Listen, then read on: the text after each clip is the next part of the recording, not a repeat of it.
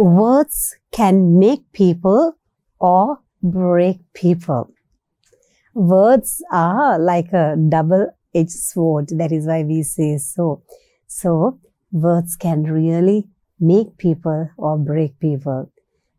We need to select our own vocabulary. If we can select our vocabulary, which is full of kindness, of course, our vocabulary will be full of divine touch.